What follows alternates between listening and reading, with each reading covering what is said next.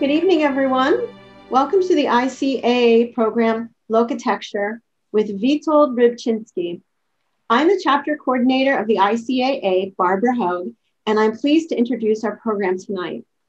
First, I would like to say thank you to our sponsors who make these fascinating programs possible. Tonight's presentation is presented to you by Pinemar, an award-winning residential construction firm working in Philadelphia, the Main Line in Chester County. Our dual-level sponsors, in addition to Pinemar, are Cappelletti Builders, North American Window and Door, Peter Zimmerman Architects, Tradewood Windows and Doors, Archer and Buchanan Architecture, Duration Molding and Millwork, Ernst Brothers Builders, John Milner Architects, Lepage Millwork, Rittenhouse Builders, and Spire Builders. Witold Rybczynski was born in Edinburgh and raised in London. He studied architecture at McGill University in Montreal, where he also taught. He is currently an emeritus professor of urbanism at the University of Pennsylvania. His architecture experience has included designing houses as a registered architect and researching low-cost housing, for which he received a 1991 Progressive Architecture Award. He has written 18 books on subjects as varied as the evolution of comfort, a history of the weekend, American urbanism, and the search for the screwdriver's origins. In 2014, he received a Smithsonian's Cooper Hewitt National Design Award for Design Mind. His latest book, Charleston Fancy, Little Houses and Big Dreams in the Holy City, received the 2020 Literary Award from the Athenaeum of Philadelphia. We'll be happy to take a few questions at the end, so please submit any of your questions in the chat box, and I'll read them out at the end to Witold, who will talk to us tonight about Locatecture. So take it away. Thank you, Barbara. This talk is partly about a few chapters from a book that I've recently completed. And I wanted to talk about the subtitle because that's a good way to introduce this talk. It deals with the three main themes of the book. Little Houses is about the architecture. Big Dreams is about real estate development, because almost all the projects that I talk about in the book are houses and groups of houses and even neighborhoods that are part of real estate developments. Finally, the Holy City. The Holy City is the nickname of Charleston, South Carolina, which is where the book is set and where all the projects in the book take place. They're all in and around Charleston. Charleston is a colonial city. It was the fourth largest city in the American colonies. It's at the mouth of two rivers, the Ashley and the Cooper. Forms a harbor which was the source of the town's economic prosperity and growth. The little black boxes are various projects that I describe in the book, and I'm only really talking about the last part of the book today.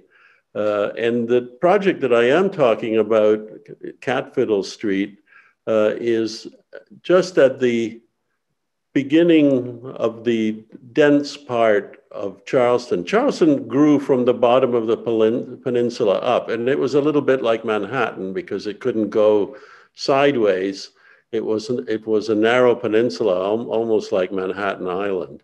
And it started at the very tip and then worked its way up north and eventually became suburbanized after the First and Second World Wars, and you have then North Charleston and the metropolitan Charleston as the city got bigger. So I'm talking about this one project which started in 2005 when one of the characters in the story, Jerry Moran, bought this house.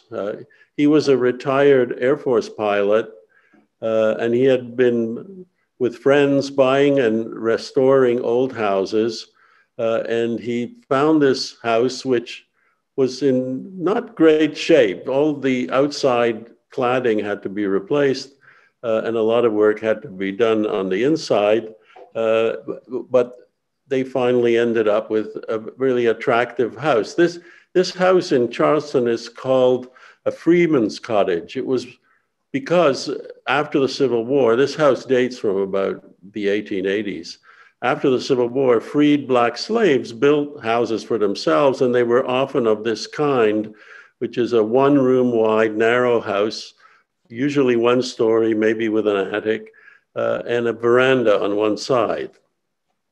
What was unusual about the renovation was the interior, because they discovered that the exterior cladding was in really bad shape, had to be replaced. But the interior, when they removed the old sheetrock, they discovered it was really beautiful pine boards that had been covered up for so long and preserved and were in great shape. And here's a view before anyone moved in of the interior. What they decided to do was simply clean it up and varnish it rather than cover it over. And also they discovered there were many layers of paint, which in the more than 100 years had been applied to this wood. And so they, rather than painting it, they left it, and it's a kind of record of what was there.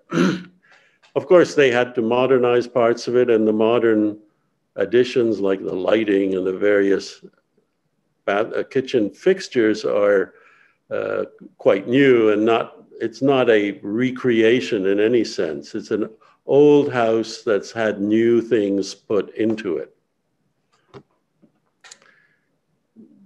Charleston is unusual because when the city was laid out in the colonial period, the blocks were very big.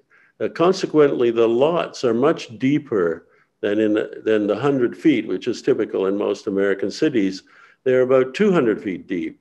So when Jerry bought this old house, he was aware that he was also buying a large lot, and the regulations in Charleston permitted him to build up to 3 small houses in the rear. As long as he dealt with parking, he would be able to do that, and that was in his mind when he bought this lot. The houses would essentially pay for the renovation of the old building. The first house he built was with his friend George Holt, who had a construction company, and the book tells their early history.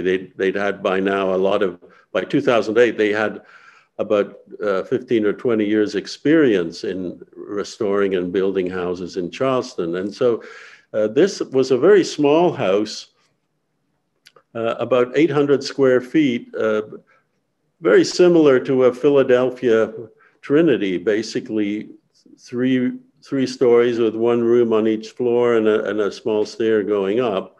The difference, of course, is this is not a row house, so it has a lot of windows, a lot of light inside, a very bright house, but virtually no outdoor space. There's no garden. By the time you've parked cars and dealt with things like that, there's very little outdoor space left. Here's a view of the inside. They recycled some of the wood from the old house they had restored. This is on the ground floor, looking at what would be the sitting room. And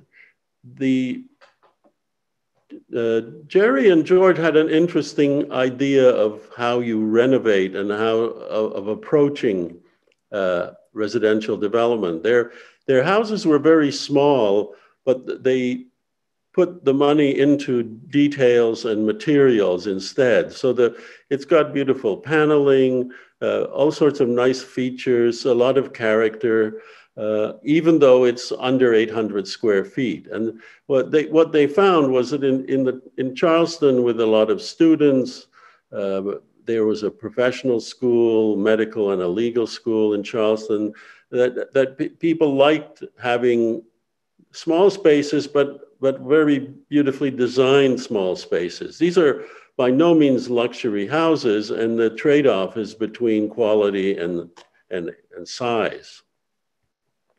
Here's another view, turning around and looking back towards the kitchen area. things like counter refrigerators to use space, large windows. So a lot of character and an unusual kitchen, not what you would find in a normal small rental unit. The second house, there was space for 3 houses on Jerry's lot. And the second house was a house built by a young architect who worked with Jerry and George on the renovations. And he and George had designed the house I just showed you. And this was his own house. Andrew Gould was a graduate of Penn who had moved to Charleston and worked with George on a number of projects.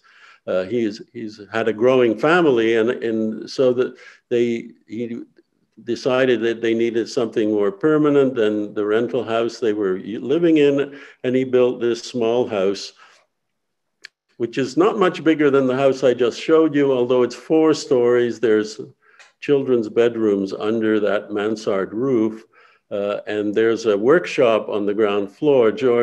Andrew had a business making accessories for churches, things like pulpits, candlesticks, candelabra, chandeliers. And so the ground floor of this building, which is actually below the floodplain, you step down into it, is not habitable. It's the workshop, and then you have a living room and a kitchen on the first floor and bedrooms above. Again, very much the same approach, not a large house, but a house with a lot of thought put into details. This house, unlike the previous one, but like most houses that they were building, was built in cement block on the outside, partly to resist hurricanes and partly simply to resist rot. And Charleston is what is called the low country. It's a very humid, hot place. He also used really heavy timbers for supporting the ceiling, which you can see in this slide.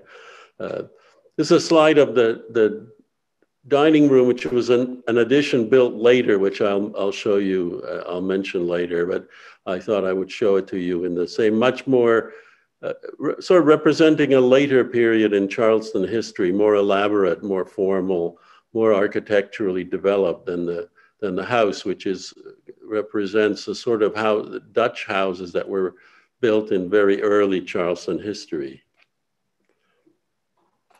At this point, Jerry, before progressing, he approached his neighbor. Jerry had a lot of experience in this kind of development, and he knew that if the more you could combine land and make a bigger lot, and things like parking were more easily handled, and you could plan it in a more convenient way. And he approached the neighbor who was a landlord who owned the house immediately to the north of his, whether he was interested in joining in and forming essentially a sort of cooperative arrangement so that they could deal with the city as one owner, a joint owner of this larger piece of land. And the neighbor wasn't really interested in that, but he was willing to sell Jerry the back part of his lot. And that rectangle at the top on the right is the piece of land which almost added sort of 30% to Jerry's lot and gave him sort of more options to build. At this point, there was a new sort of character in the story. Reed Burgess was a bluegrass mandolin player who had had a successful career, but who was looking for other things, new sort of challenges in his life. And he ended up moving to Charleston, becoming friends with George, and seeing sort of under the influence of George and Jerry, he decided that he would build his own house. He'd almost dreamed of a Palladian house, and that little yellow rectangle at the bottom of the slide was a lot that was sort of cut off from the street, and he approached the owner who was willing to sell it. And so Reed developed a design which was based on Robert Mills's parish house in Charleston. Mills designed the circular congregational church, but this was a small parish house next to the church.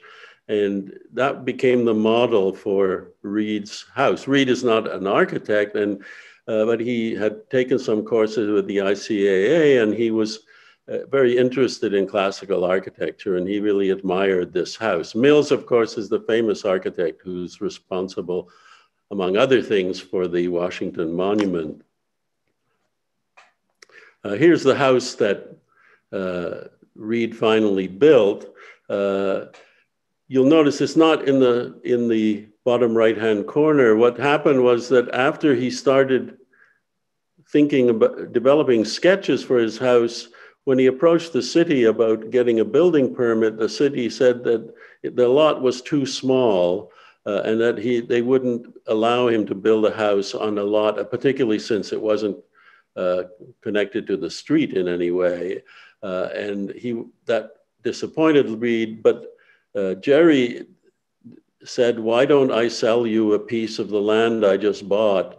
And it'll be a bit smaller, but you can build your house there." The difference is that it would be a house in a row of houses. There was 3 little houses in that area, in that piece of land. And so that model that Jerry had looked at earlier wouldn't work, but he saw an exhibit in New York City of Palladio's houses. There were models and drawings, some of Palladio's drawings, and he was very much taken by the Villa Saraceno, which is probably one of the smallest Palladian villas.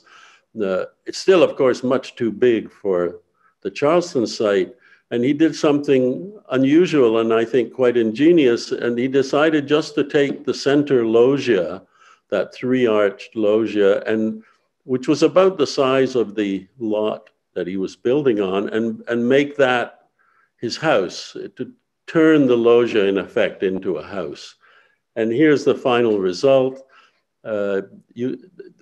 It's about 12 feet deep, so really is about the size of the loggia. The difference is it has a second floor. The windows are looking backwards rather than here, and it has these keystone arches and the pediments. The interior is basically one large room. It's sort of like a studio apartment, and those open doors, there's a kitchenette that behind those doors, and on the other side of the fireplace, near side where we're standing, is a small bathroom under the stairs.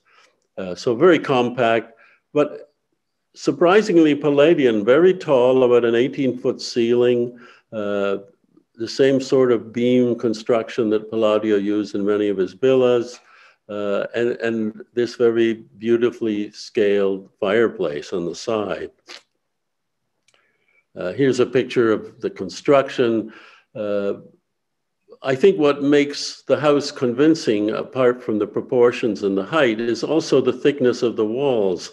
If you build a Palladian villa out of 2x4s, it has a kind of flimsiness that's very un-Palladian. Here, the walls are 8-inch blocks. Some of the walls are 16-inch block, two blocks deep. They're all heavily reinforced, and you're basically building a kind of bunker. But it has this solidity that feels very Palladian, and of course, then it has arches built out of bricks. Then you can see the masons putting it all together. Andrew Gould and George and Reed designed this house together, and Andrew developed some beautiful details. They found a lot of old bricks when they just excavated the foundation, and Andrew developed these nice details for the pediment and the keystones over the arches using these old bricks. The second house was built at the same time. This was a house built for Jerry's sister, Mary, who had been living out of the country and had recently returned. It's a very small house. they had to develop a parking space underneath to fit a car in. And so you have a stair going up to the main floor. There's a 2-story high room behind those windows. That kind of bay sticking out it contains mostly the kitchen, and it's blank, but in fact it looks like permanently closed shutters. This house was designed by George and Andrew. I think it's a very beautiful house with this stepped gable at the end and the woodwork. The interior is particularly nice. A very small house, but a very airy house with this 2-story high living room and a bedroom in the back and a second bedroom. The story of Mary and this house is more complicated than I can go into here, but I describe all this in the book. These are old half columns that George found somewhere, and they're wooden columns which have been cleaned up and I think make a very beautiful window wall.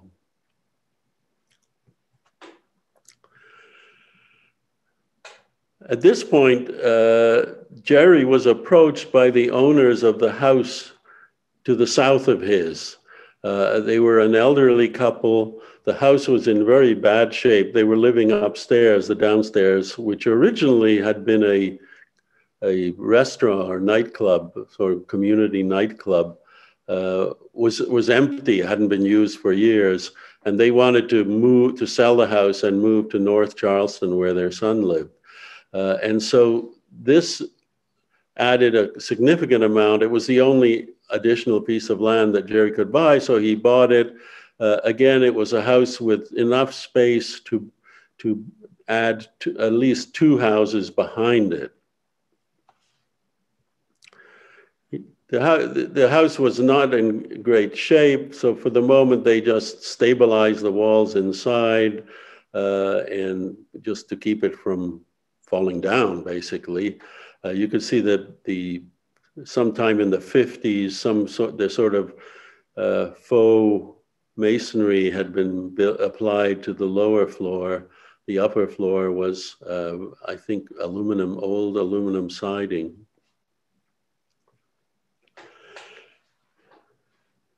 In 2011, shortly after Jerry bought this house, Andrew's parents decided to move to Charleston, and they approached Jerry and said, "We'll buy the back part of your lot from you and we can build a house, and eventually we can build a second house and rent it out and help to pay for our new construction."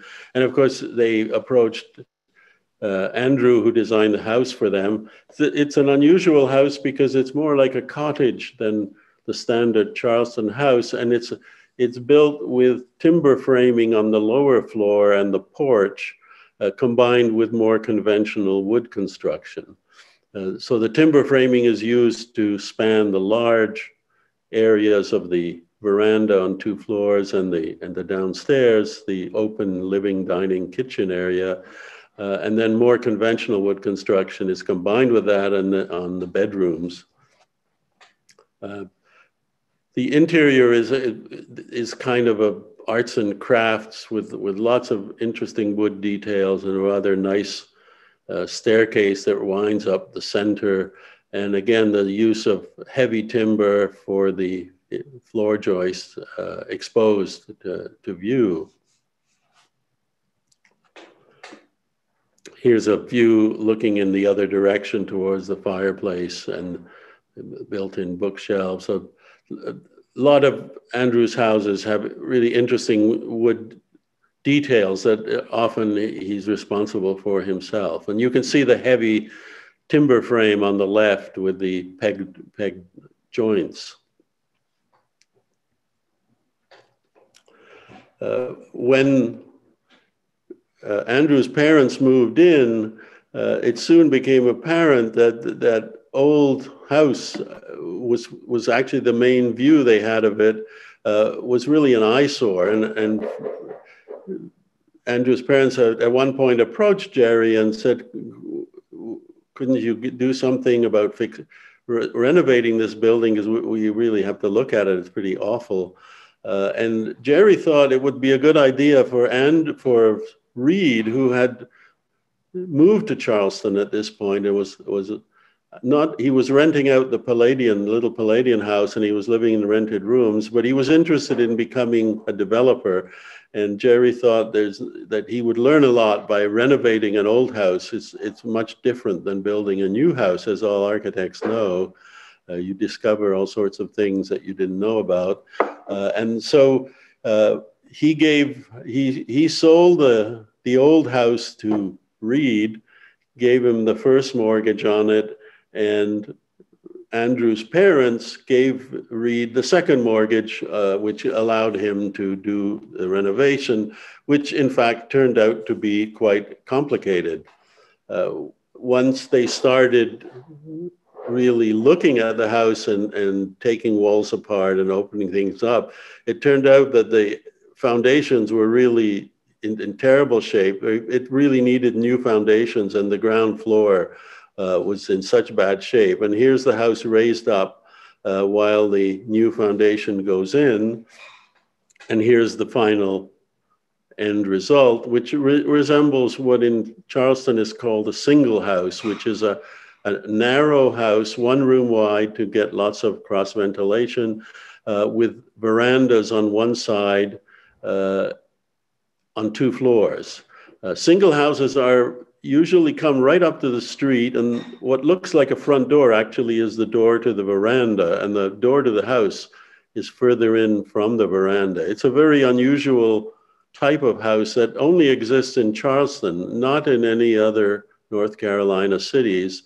There's a lot of debate about where this came from, because although people have copied it at this point, it's not a house that you find in other American cities or in other colonial cities. Maybe it was influenced by people from Barbados. There were a lot of immigrants from Barbados in colonial Charleston, so maybe that's where it came from. What is striking when you visit Charleston is that single houses have been built from the colonial period all the way up to last year.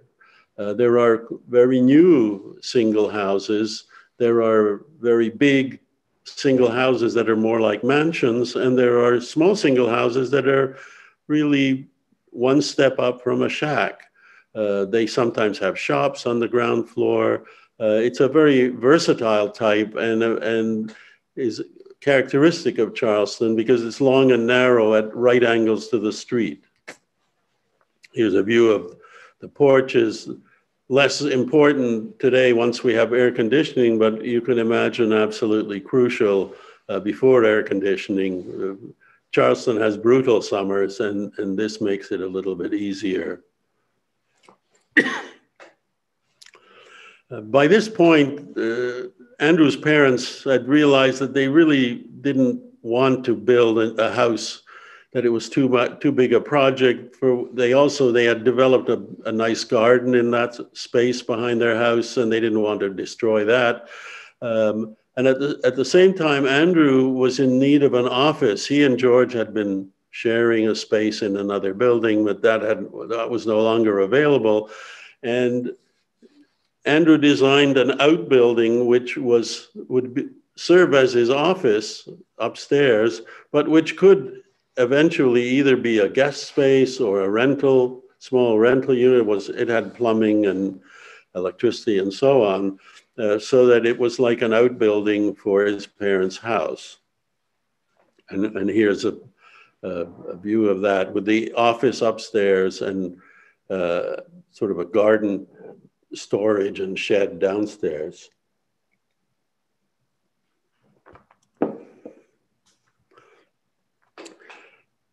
So you had, over this period of time, almost a 10-year period, you have this back area, which was previously empty, filled up with houses, about 6 houses, and then 2 older houses renovated and lived in. Some of them are cut into apartments. Here's a view. The blue area on the right was that lot which Reed had wanted to build on and couldn't get permission. Finally, the Gould father and mother bought this land, and it was really used as a sort of garden for their grandchildren next door. But the blue site in the middle is a site for an additional house, and there's also on the top right-hand corner a second house. So here we have 10 houses. We actually have 20 people living here. Some of the houses, the Blue Chip, which was the old bar, has 3 apartments in it. So there's a couple and 2 single people living in it. The Freedman's Cottage was sold to a couple. Reed's Villa has three small apartments in it. So 20 people on 1/3 of an acre. So that's 60 persons per acre, which is a high density for a city, a low-rise city like Charleston.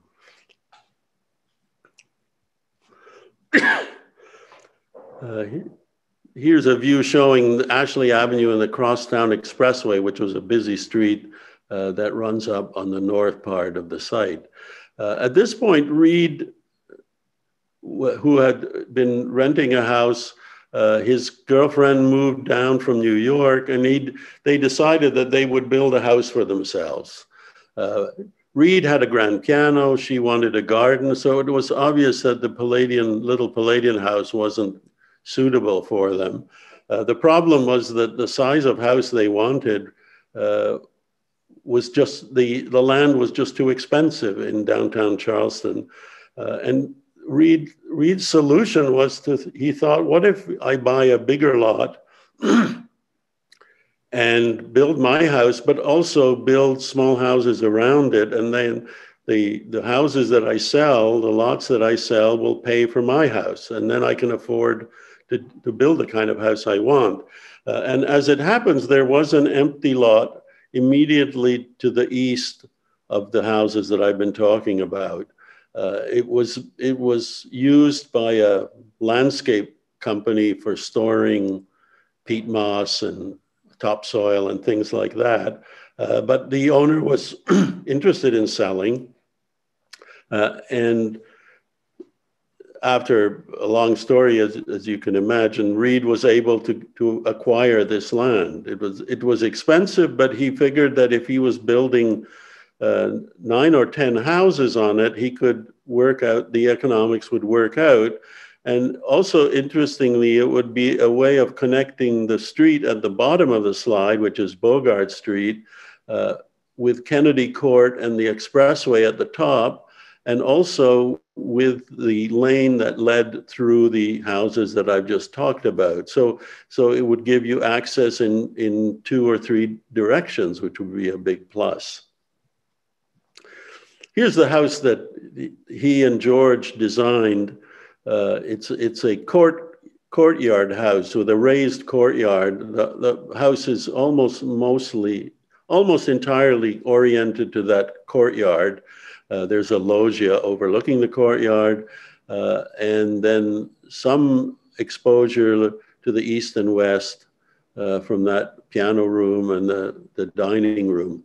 The house is on 1 floor. The lower floor has a garage space as well as a 2 rental apartments, and the upper floor is part of the upper floor that's livable is used as a guest room. So this house is placed on the lot here, and then there are 9 houses, future houses that were planned around it. Most of the urban design was the result of George Holt's work. Catfiddle Street runs from Bogart Street all the way through under a building and into Kennedy Court, and it also intersects with the lane that serves the houses that Reed's house and Andrew's house and the house I talked about.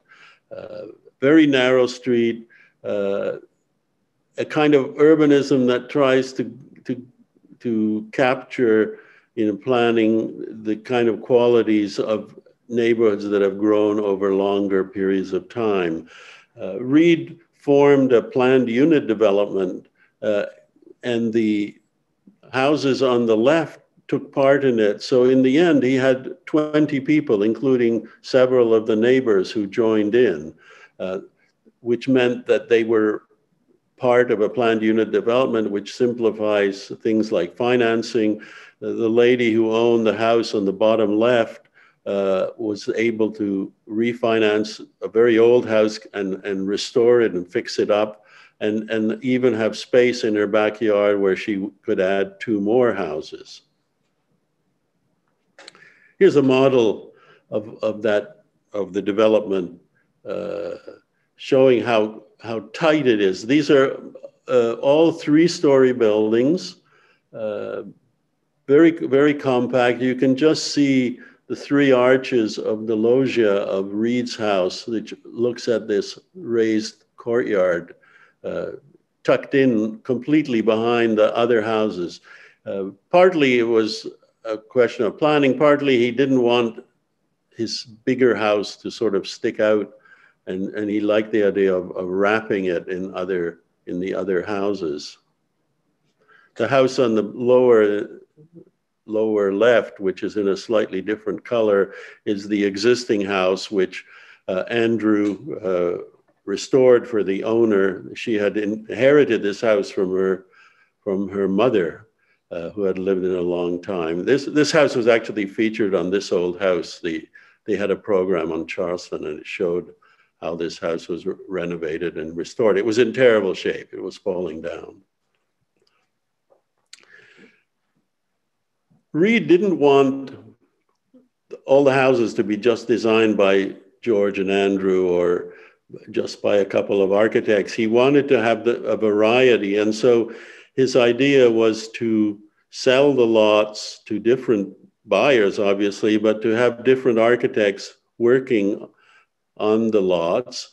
And rather than give them sort of a rules or an architectural code, he showed them the sort of thing he was hoping that they would build. And one of the things he showed them was this photograph, which is actually the setting of Porgy and Bess from the Broadway show, which was I think in the 1930s.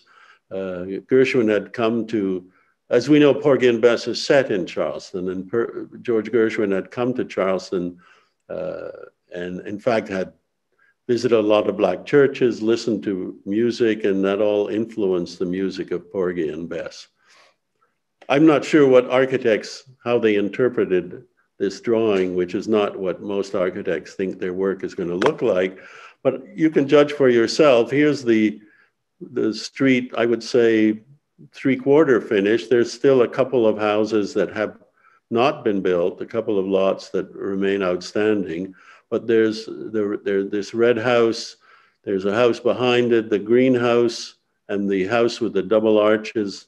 That's not a carport, but that's actually the street running through to the back.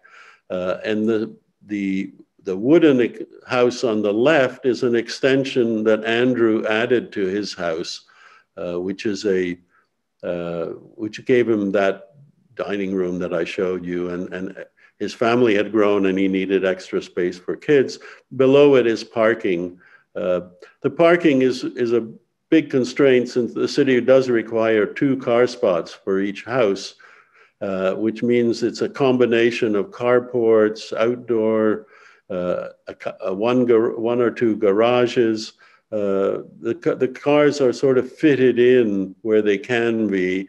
The street was all paved in brick, so the car is dealt with, but it's sort of placed in the background, in some ways very literally in the background.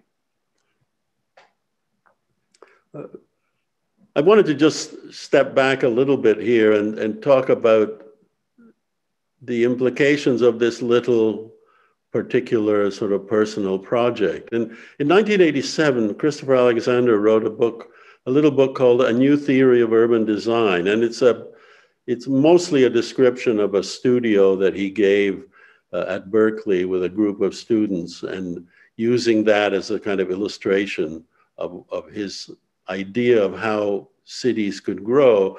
But what struck me was his description or definition of what he called organic urban growth. And his point was that cities grow organically. The cities that are most successful are not often planned in a way. Even Charleston started with a plan. It had a central square, which long since has disappeared.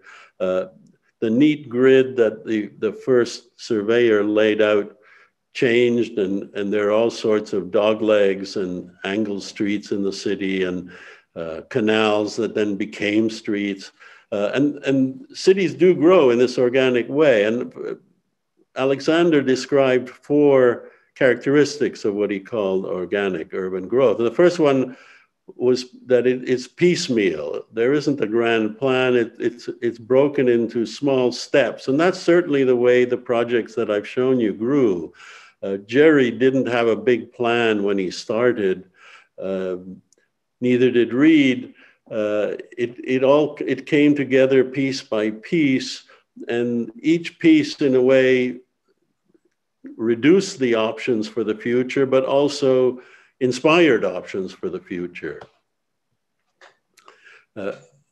Alexander's second characteristic is that organic growth is unpredictable. You don't know exactly the way it's going to go. You don't know that Andrew's parents have decided to move to Charleston and retire there. And you don't know that Reed is going to want to live in Charleston, but he wants a larger house, and he wants a garden where a real garden, not just a balcony. So unpredictability is, I think, a feature of urban growth, and it's always the Achilles heel of any grand plan, because cities last a long time, and over that time things happen which are impossible to predict. The internet happens, or cars happen in the case of the beginning of the 20th century.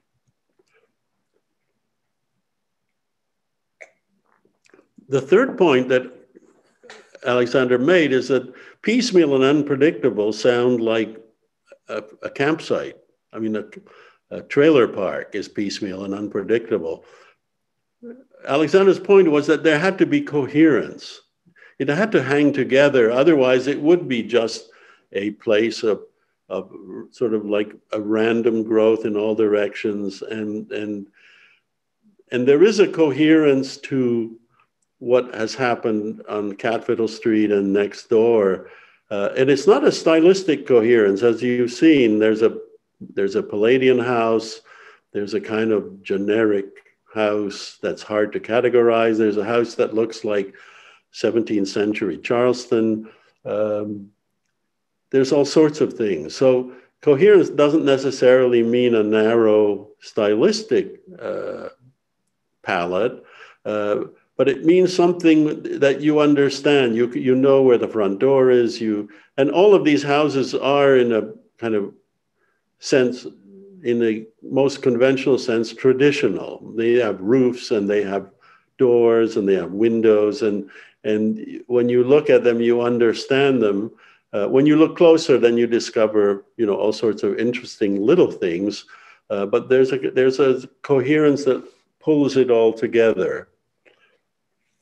The fourth characteristic that Alexander describes is very typical of Alexander, because it's very difficult to understand. He inevitably has definitions or ideas that are kind of almost mystical. And so he says that the fourth important characteristic of organic urban growth is that it's full of feeling.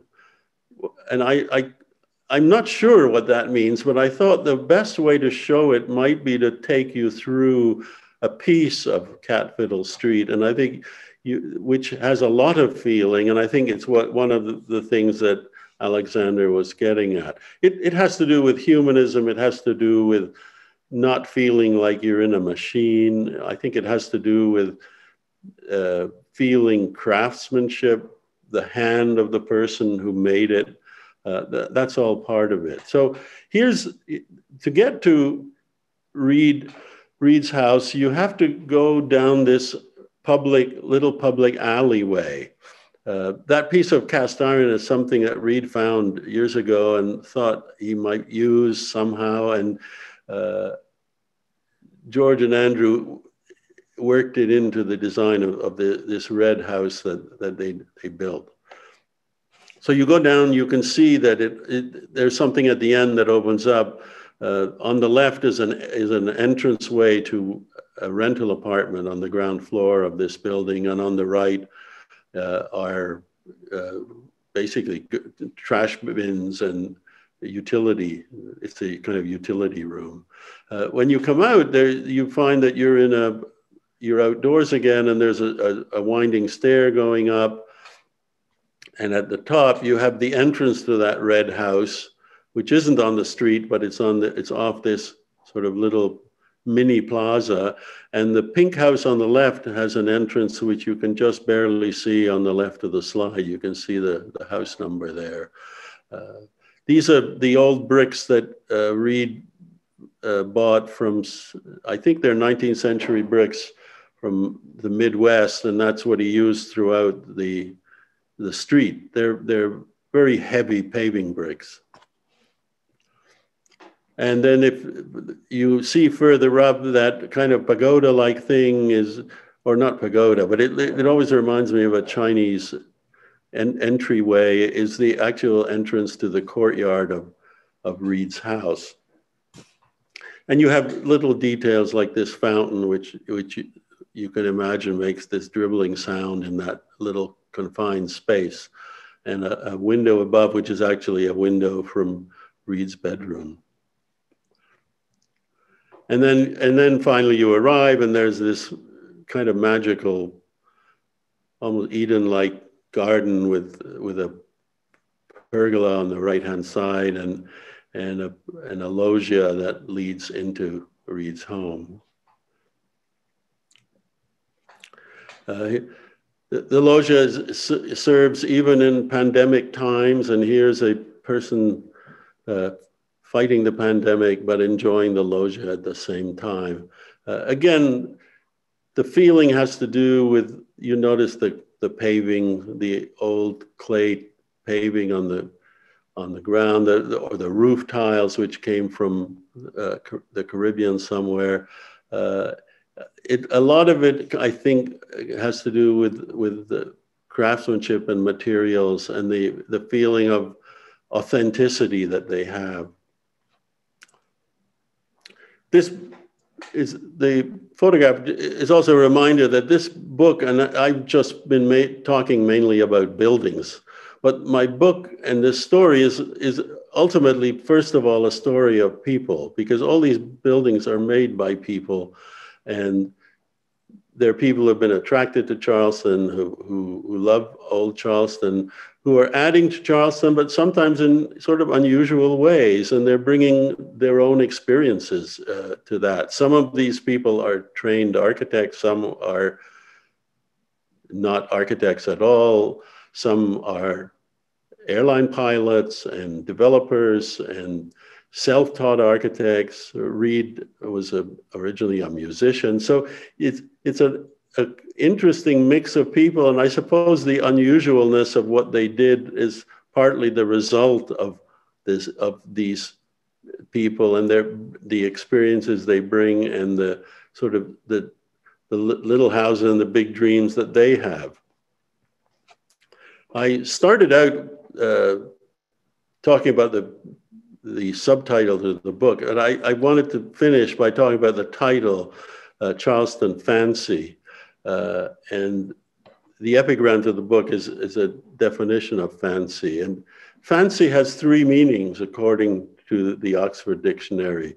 The first is fancy means a feeling of liking or attraction. And that is something that you feel with the people, both in my story, but generally who build in Charleston. They're attracted to the place. There is something about the climate and this light and the way of life that has brought them there. With one notable exception, everybody in my story is a person who's come to Charleston at some point, in some cases very early in their lives, and has stayed there. Fancy also means the faculty of imagination, and that clearly is a big part of this story. And you can there are more examples that I haven't shown you, but imagination, of course, is what drives architecture, and particularly in the architecture in a city like Charleston. We think of Charleston as a colonial city, which means it's largely Palladian and Georgian, but in fact, you find Victorian Gothic, you find even Moorish architecture at one point cropping up. Except in a very broad sense, there is no Charleston style. People have built all sorts of things in Charleston. And so you can see some of that reflected in the buildings I showed you. And the third is my favorite because it's an old term from 16th and 17th century music, a composition for keyboard or strings in free or variation form. And I think that's one of the key elements of the architecture that I've shown you, is that it's free. There are variations on old ideas. There are porches and columns and windows and doors, but they're variations, and they're carried out with a great deal of freedom. And the result, I think, is a very human and a place that is both special, which it would have to be in a city like Charleston, and modern and old, all at the same time. Thank you very much. That's my talk, and I'd be happy to take or deal with any questions that you might have. Hi, everyone. Please post your questions if you have them in the chat function. And thank you for the wonderful lecture.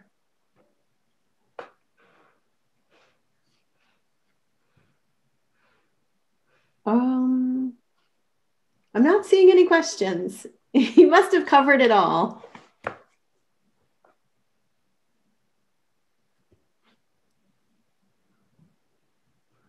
I think, let me ask myself a question then. One of the questions I've had after a talk like this is whether I think this is a model for other cities.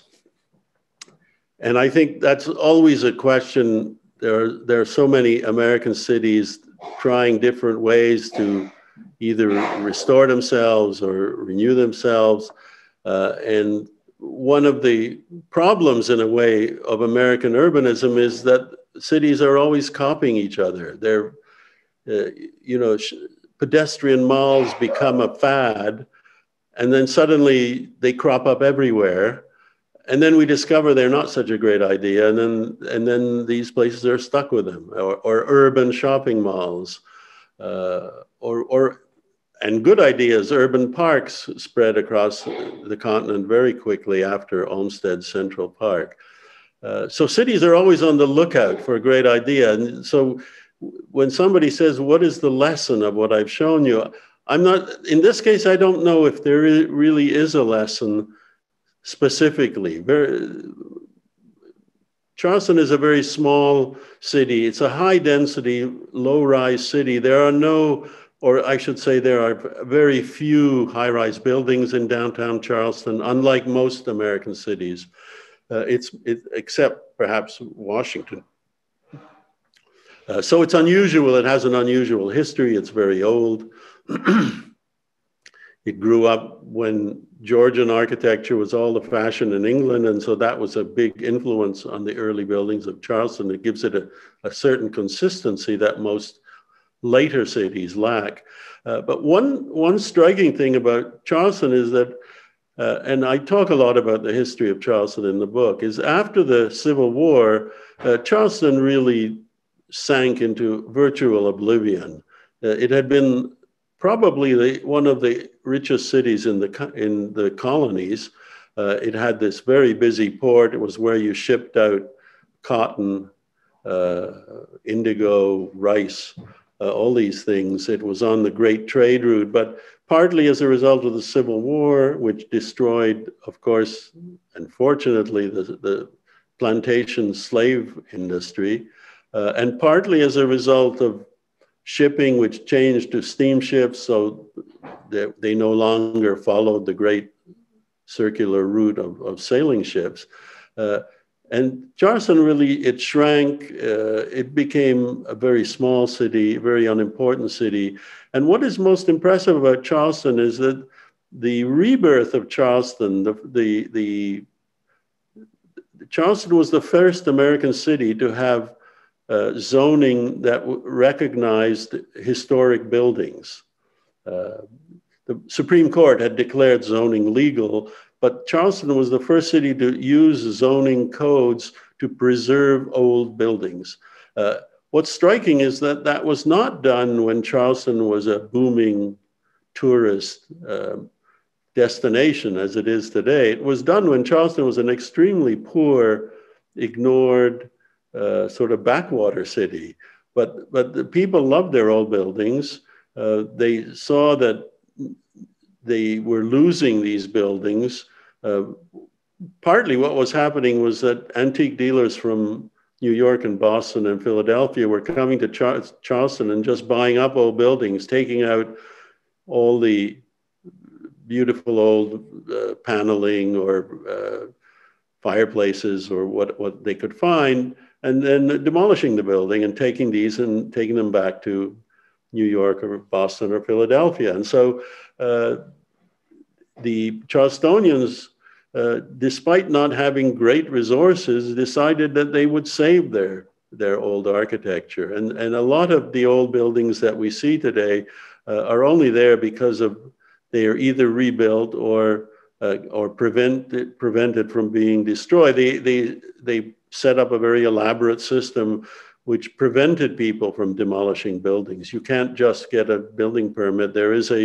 It's one of the very few cities which has an architectural review board, which is not an advisory board, but which has veto power over whatever happens on the peninsula, which of the city, which is virtually the entire peninsula at this point. The historic zone was increased over time. So I think the lesson to cities of Charleston is that you don't need money and you don't need to be a very successful place. In fact, by the time you're successful, it's probably too late because the pressures are too big. Perhaps one of the reasons that Charleston succeeded in saving so much was that there wasn't a pressure from developers to build things. The city wasn't growing. In fact, it was shrinking. People were leaving the downtown. And so they were able to save their architecture. And of course, today, Charleston is very successful. There's employment. There's not just tourism, but Boeing has an assembly plant there. And now the challenge, of course, is to preserve Charleston in a time when it's much more difficult to do that. There are large projects taking place in Charleston. Some are good, some are not so good. And that's all, I think, changing the city. But the fact that they were able to sort of pull themselves up by their own bootstraps in a kind of period which you wouldn't think a city had a lot of options is what impressed me the most about Charleston and historic preservation and saving old architecture. There's a lot of questions about zoning and how modern zoning ordinances would allow for something like this. I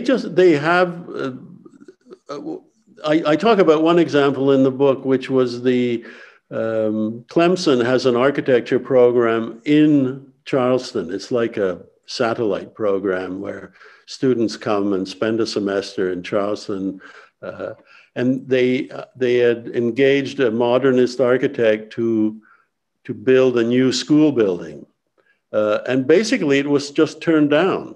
And it became such a hot issue that Clemson, which of course didn't want to upset everybody, and they were trying to fit in. And so they simply withdrew, and they ended up installing their program in a restored tobacco factory. It's actually a much better solution. But so one of the things that Charleston has is, because they have an architectural review board which has real teeth, they're able to control development in a way that most cities aren't. Most cities like Philadelphia, for example, it has an urban design review board, but it's purely advisory, and it can't just say no. It can't say this building is too high or this building is too large or anything like that. So I think that is an advantage. It doesn't mean it's not 100%, and there's still some pretty second-rate large modern buildings being built in Charleston now. And I think in some ways, the challenge for Charleston is that it's successful. It was easier when it wasn't successful. When my story starts, George and Jerry and their friends in the late 80s are building in places which are basically deserted, where most of the houses on the block are empty. They've been abandoned, and so they're sort of like they're urban homesteaders in a way. But that's a very different situation than today, where land is very expensive, where Charleston is seen by young people as an attractive place to live and work. And the city, it's much more complicated to build. I talk about the various challenges that Reed had in developing his project and satisfying the city, which is now much more demanding than it was even 20 years ago. Could these houses have been contemporary and achieved the same end?